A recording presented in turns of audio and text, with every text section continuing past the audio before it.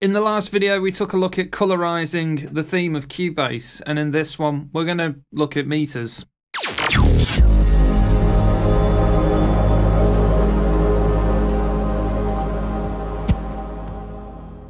Here inside of the main mix console of Cubase, we can see here the channels are all playing back some audio, and this one in particular, I've increased the pre-gain to maximum. Now, I'm not mad, it's just I wanted to give you guys a visual representation of the meter working across its full color range. And to change the colors of our meters, we need to head to Edit, then Preferences. If you're on Mac, it's Cubase, then Settings. From the Preferences window, we need to go to the Metering menu and check the submenu Appearances. This will give us access to the controls for customizing the colors of our meters. By default, there are 3 controls here. We can slide up or down, and each control has 2 boxes that can be clicked on to open up the independent color pickers and assign a color to. For example, this top box and then the bottom box. Towards the bottom here we have a drop down menu called Scale, and by default it should be showing the mix console channel meter, which is +3 dB digital channel meter. If not, just click the down arrow and select it from the list. We can also look at and customize other metering scales inside of Cubase. For now, we're going to stick with the default meter and then reset it by clicking defaults. Next, I'm going to remove some of these other controls and give you an idea of how this works.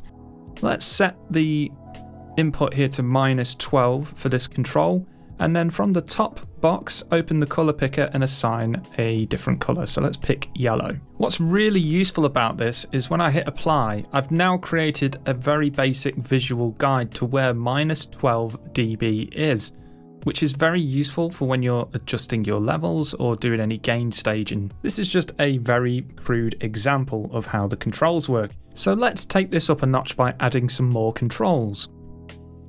By clicking the Add button, we can add a new control. You can see here it's been placed at the top. Let's set this to 0. Now let's change this top color to a green. Click OK, then Apply, and now you can see our meter has been separated into 3 different colors. Let's go ahead and add another control. Now you'll notice there's a slight gradient going on here, and this is because if there's a difference between the lower control's top color and the upper control's bottom color, it'll create a gradient in between.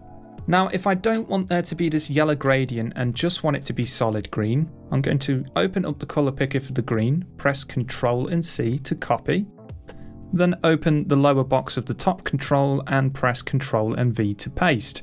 Let's also customize the very top here so it's red, and then change this to 0. So now we know when we're clipping. Now we know how these controls work, let's have a little play around with some of the gradients here. We'll start off by making the top box of the lower control a blue color, or maybe purple, blue. Let's go for blue. Then for the middle control, we'll change this to a turquoise light blue. That'll do. And then for this, we'll set this to -6 dB. And then the top color of it, change it to yellow.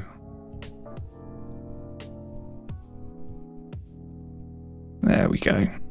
Now with this top control, let's change this to 0. Open up the top color picker and give it a brighter yellow still, so this will act as our indicator for when we're clipping. And as you can see here, once you click apply, it applies it to the meters of Cubase.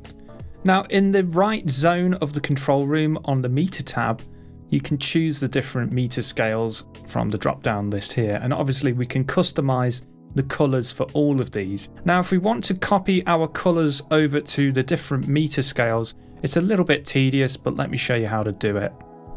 First of all, let's go back to our preferences window, edit, preferences, and then under metering appearance, we're going to select the top color, press Ctrl and C to copy, and then from the list, we're going to go over to the K20 meter, open up the color picker and press Ctrl and V to paste the same yellow. Now it will take you some time to copy and paste all of these colors across onto the different controls for your meters, And if you do decide to customize all of the meters in Cubase, remember to save it as a preset in your preferences. This will allow you to toggle between different color themes that you've saved as preferences in Cubase and recall them quite easily. Remember, save your preferences. If you click default, then apply in the metering appearance window before saving any settings, you're going to feel like a bit of a knob. Congratulations, you've made it to the end of the video. Hopefully you found this useful. If you didn't, then just leave me a comment and some constructive feedback and I'll take it into consideration. But hopefully you've enjoyed this and you've learned something.